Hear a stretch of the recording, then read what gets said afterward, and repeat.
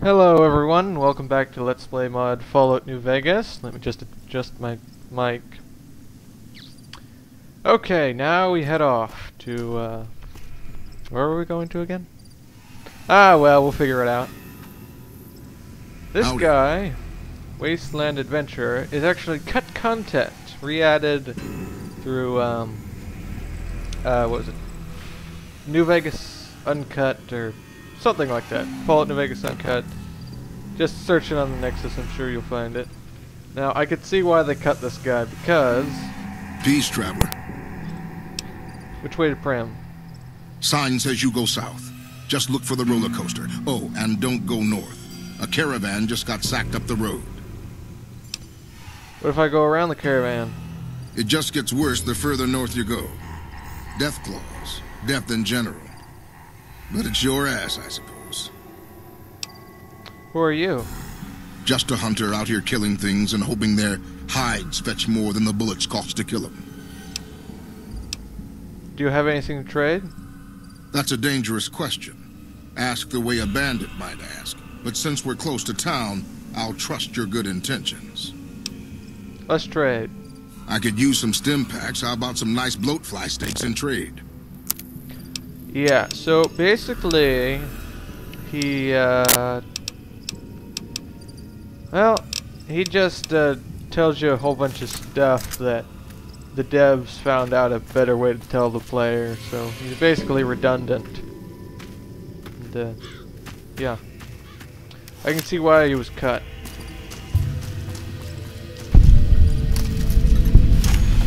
Oh, and an update onto the plot. Well, or not really an update. Or whatever. Again, we've been shot in the head, and our... Oh! What the... It... Where? Where? Ow! Ow!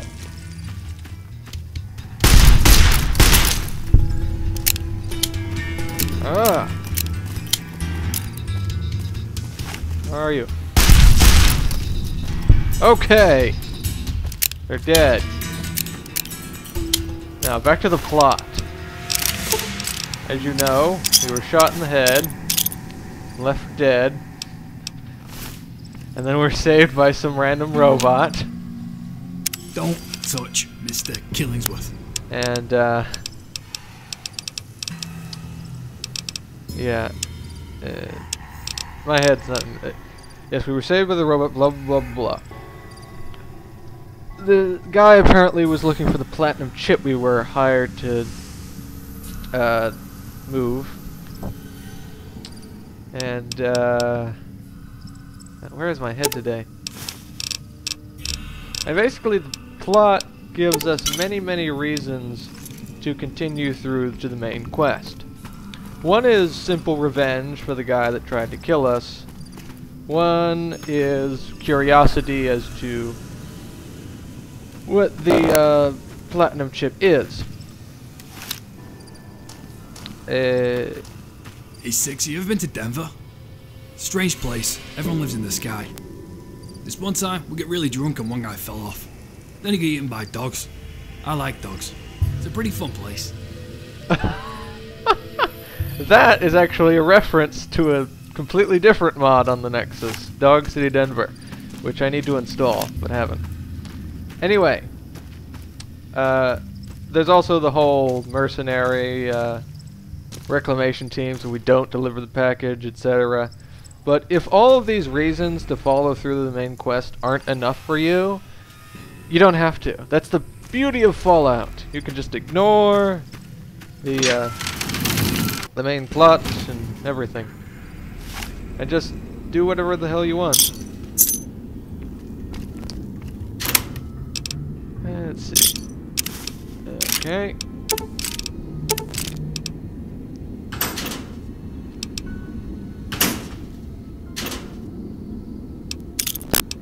And for the record, my mind is in an odd place right now because I almost died last night.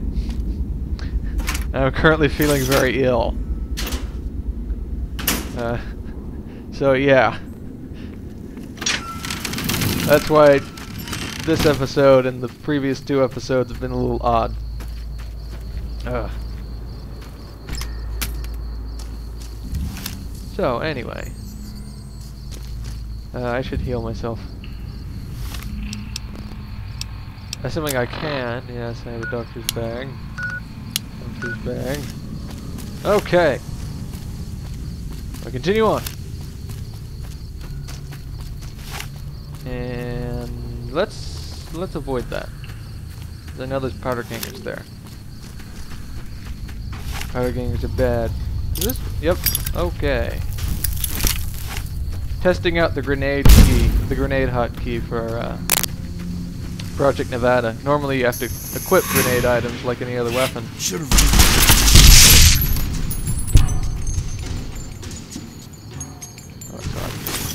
I also turned down some useless graphic settings to improve the frame rate. Seems to be working. I had the, I don't know if it was anti-analyzing or what, set up to 15 freaking samples. And yeah, I usually run without anti-analyzing on most games. Now I've got it set to 2 samples, just, you know, why not? I cannot see anything. Yes, welcome to Fallout, where nights are dark. I have to turn on my light. There we go. Wow, that barely does anything. And this. Okay. Yes, the little Pip-Boy light. Something's over here. You should be able to see a very, very tiny arrow on my compass. That shows an undiscovered location. Weather-wise, it's such a lovely day. I'm starting to like this guy. Just say the words and we'll beat the birds down to Acapulco Bay. It's perfect for a flying honeymoon, they say. Come fly with me, let's fly away. No, I want to hear him sing. Alright, so some random... Keep out. Lone Wolf Radio or something, whatever this thing is called. You already saw it. I wasn't paying attention and wasn't reading. Alright, what we got here? Scrap Electronics. Wasteland Survival Guide. A book that was written back in Fallout 3. Strange how it got here in only 4 years. I'll ignore that.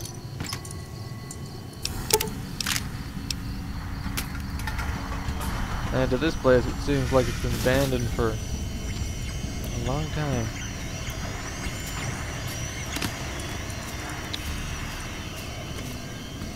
I'm just giving you a good shove the graffiti. I don't even know if you can read this stuff. Let it all in. Huh.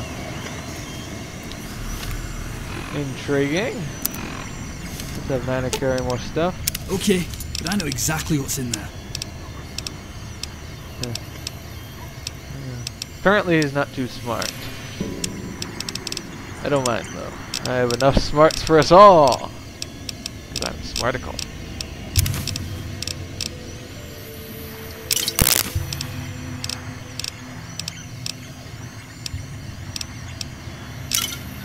Yeah, the Wasteland Survival Guide is one of the skill books, as in, instead of skill magazine. Skill books actually permanently raise skills by small amounts. Usually 2, but if you have the right perk, it can be increased.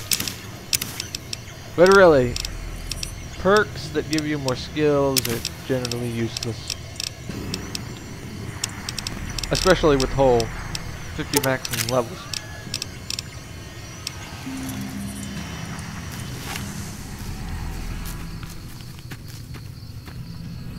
Because at that point, I think just increasing intelligence would give you more. Because you can increase base stats with perks too. Hello?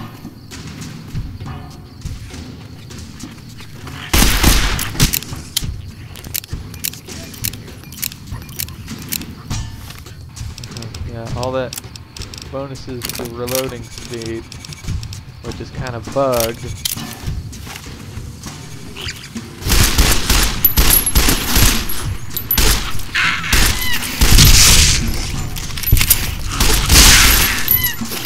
Well, these guys have passing issues.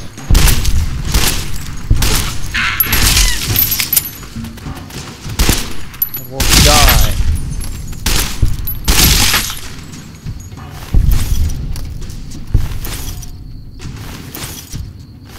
There, violence. That's what you guys are all looking for. You don't care about the plot. You don't care about the mods. You just want the violence. And maybe Kelsey love. Which, again, as I said in the thread, I should be getting to sometime tonight. Which you'll probably see in a few days, because it takes forever for these videos to upload to YouTube. Rock flower, mine. Must make more healing powder. And you can actually use these to make stim packs. Which apparently suggests that rock flower and xander root are not mutations, but perhaps some genetically engineered plant that got out of the lab and spread everywhere really fast. That's my theory. It's never really explained.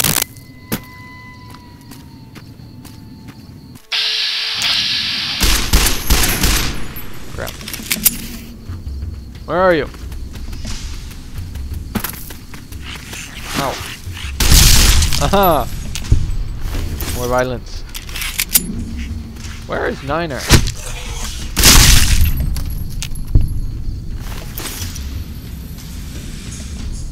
Oh, there he is. Getting stuck behind the terrain there? Yeah, I haven't even gone through his dialogue yet. I should do that soon. Can I fit inside of 3 minutes? Let's see. What's up? Tell me about yourself. More questions? Okay, go for it. How do you prefer to fight? This is a standard question with almost all followers. I'll be honest with you. I ain't much of a marksman. I'm more of a skirmisher, you know? I'm pretty handy with a shotgun, or an SMG. Anything that keeps me light in my feet and at the front of the fight. If things get up close and personal, I can hold my own. Just don't expect me to be taking out power armored goons with a bat. So, finesse isn't your thing? Nah, not really, man. Blunt and efficient is the way to be. Yeah, I agree. We're gonna get along just fine, you know that. I was a breaker in my old gang, you know. I've always been fast on my feet, and I know how to throw enemies off their game. I'll set them up and you knock them down, eh, pal? Where are you from? Ain't too sure where I was born, but I spent most of my life in California. What's it like there? It's safe enough, I guess. I grew up in a town run by the NCR. Most kids just wanted to be soldiers. You see the guards with the uniforms, and the way people respected them. We all looked up to them, you know. I guess I had a pretty cozy life compared to most kids out there. Isn't that good? Nah, man, I hated it. Just being kept like that made me feel uneasy. Why'd you leave? Lots of reasons. Most of my friends, they went after the NCR training camps when they were still young. Some became farmers. See, that's what the average kid in California can look forward to. Being a soldier, or being the guy who feeds the soldiers. I decided to leave when I was still young. I doubt anybody even noticed. Yeah, this, what he's saying is actually very, very accurate to NCR society for going off everything else in the game. Not even your family? Come on, man, I ain't gonna talk about that. Well, sounds selfish considering they raised you. I didn't ask to be raised, okay, man. I could have survived out in the wastes. If they want to raise future bullet sponges, they're just gonna have to accept. Every once in a while, one of them's gonna open their eyes. Alright then. Goodbye. Okay, see ya.